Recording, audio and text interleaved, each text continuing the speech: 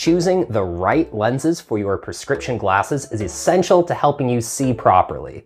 But there are so many different kinds of designs and other options out there that once you start looking into this, it can be pretty overwhelming.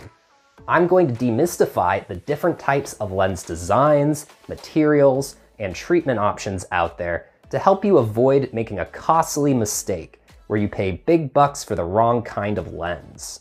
The first step is choosing one of two overall lens types: single vision lenses and multifocal lenses. Single vision lenses are the most simple type. They correct for one set of vision errors across all parts of the lens. Because they're the most simple design, they're the most cost-effective. Single vision lenses can correct for a few different types of errors in your eyes. More than 40% of people are nearsighted, meaning that when your eye is looking at something very far away, it takes in that light, and instead of focusing it onto your retina on the back of your eye like it's supposed to, it's focusing the light too soon, too near. So by the time that light reaches your retina, those lines have spread out a bit and things become more blurry. So what your glasses need to do if you're nearsighted is go in front of your eye and push back that point of focus. This lens is actually way too powerful. It's making the line straight again, when ideally you would have a pair of glasses that moves back that point of focus onto the retina. If you're nearsighted, you'll have a negative number in the spherical or SPH part of your eye prescription.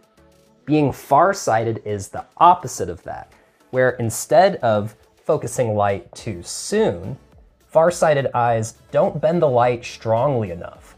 So it hasn't quite come to a point of focus before it reaches the retina, so again things become blurry. Here, the purpose of glasses is to go in front of your eye and move up that point of focus. Again, this lens is too strong, moving up the point of focus to be inside of the eye if my hands get out of the way. But ideally you want to move up that point of focus, again, right onto the retina. 40% of people also have astigmatism, meaning that your eyes bend light differently in different directions. This is what causes points of light to be spread out into lines at night. So, if you have astigmatism, your eyes may be farsighted in one direction while having normal vision in the other, and the glasses for astigmatism therefore need to correct light differently in different directions. So as I rotate this lens for astigmatism, you'll see that the way it bends light changes. Your eye prescription will have a cylinder or a CYL number if you have astigmatism, and the axis number describes the orientation of your astigmatism. All right, that covers single vision lenses. Multifocal lenses are the same as what we just talked about, but they correct for your vision differently across different parts of the lens. The top of the lens is similar to one of those single vision lenses, while the bottom transitions to be more like a powerful lens for nearsightedness. You'll see that as I move this lens around, the lines closest to the bottom of the lens get bent more than the lines closer to the top. That's because that stronger part of the lens is on the bottom. This causes the bottom of the lenses to be better at helping you see things up close, while the top of the lenses is much better at letting you see things further away. Bifocals are the simplest type of multifocal lenses, with a sharp transition between those two different parts of the lens, but that can get in your way or just make you look older. Most multifocal lenses now are something called progressive lenses, or varifocal lenses, that smoothly transition between areas of different power on the lens. Progressive lenses are great for letting you see well in a few different situations, but because they're more complex, they're a little more expensive. They also have a bit more of a learning curve to get used to because different parts of the lens bend light differently. The prescription for multifocal lenses will have numbers in the Add section. For all of the lens types we've talked about so far, you can have either spherical or aspheric lenses. Spherical lenses are simply parts of a sphere, meaning they have one continuous curve across them. Aspheric lenses have a funkier shape, where the curve bends differently across the lens. This does a better job of correcting for your vision errors though, and they result in thinner and lighter lenses. They're more expensive though, but they may be worth it if you have a pretty high prescription, since those are the lenses that can end up really thick and heavy. Finally, you may have double vision if you have a lazy eye. That's where your two eyes form different images slightly separated from each other. If that's the case, you'll want glasses with a prism specification. They have prisms in them that bend light going into one eye so that it lines up with the image from your other eye. That covers the main lens design options available to you. Now let's talk about the lens materials. Two pairs of glasses may have the exact same prescription, but be pretty different because they're using different materials. You may be surprised to learn that almost no glasses are made out of glass anymore. Glass is relatively fragile and heavy, and if it breaks, the shards can be dangerous to your eyes. Because of those reasons and cost, almost all glasses are now made out of plastic. There are two main properties of your plastic lenses that define how they perform: their refractive index and their ABI value. Refractive index describes how strongly light interacts with the material. A higher refractive index slows down the light in that plastic more and makes it bend more. Because high refractive index materials bend light more, less material is needed and you end up with thinner and lighter glasses. They are more expensive though because of that slightly more exotic kind of material. ABI value, or ABI number, describes how much the material disperses light, causing different colors to bend at different angles.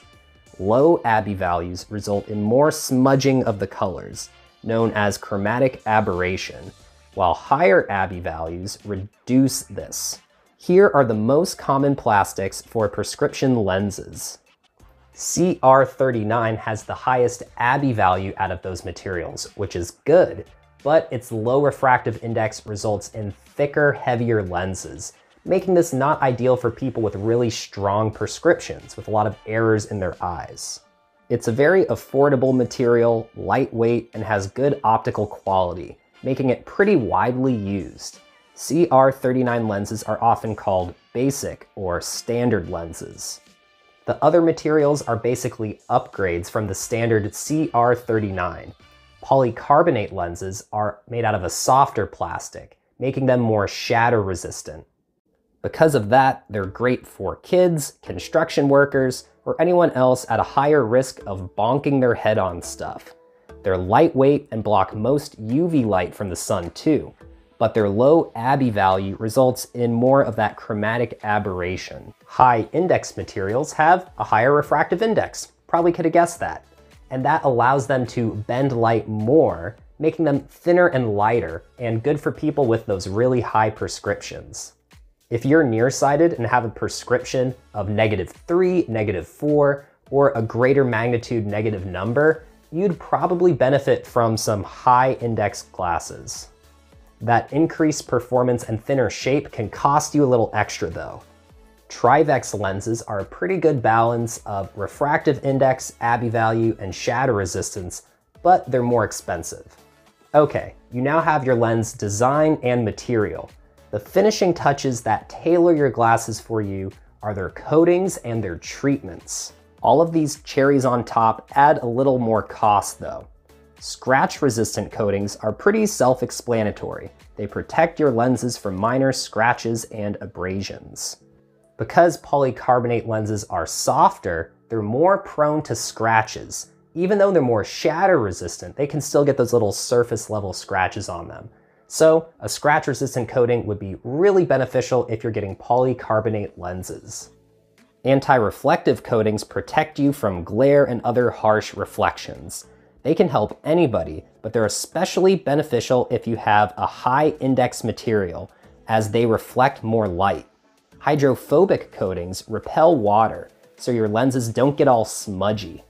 You can also get a UV blocking treatment. But again, don't waste your money on a UV blocking coating if you already have polycarbonate lenses, since that naturally blocks UV light.